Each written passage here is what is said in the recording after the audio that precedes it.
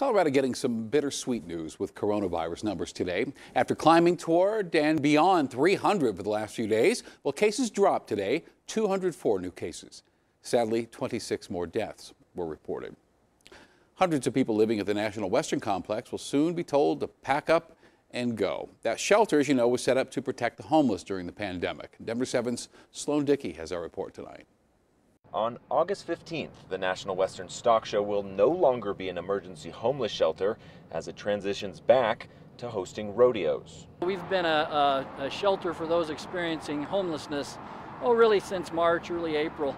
And that contract was set to expire on July 15th. We have extended it to August 15th at the request of the city. The building and its 750 beds have housed thousands during the COVID pandemic, but the National Western CEO Paul Andrews says it can't go on much longer. Our complex, as you know, is an entertainment complex, and we did receive some variances to start our horse competitions, so they will start here at the end of July.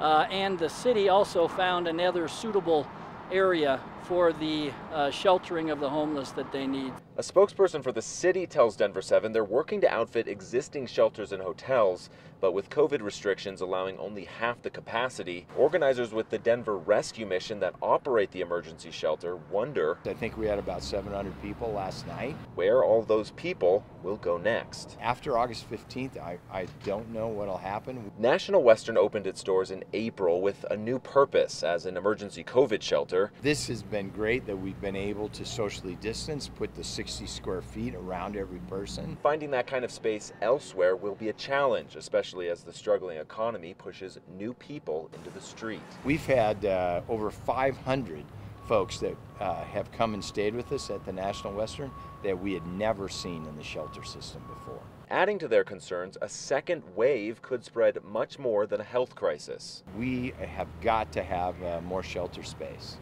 And I think everyone knows that. Space to keep people safe from a pandemic. So it's not an invisible crisis, it's a very real crisis. And safe from the streets. Sloan Dickey, Denver 7.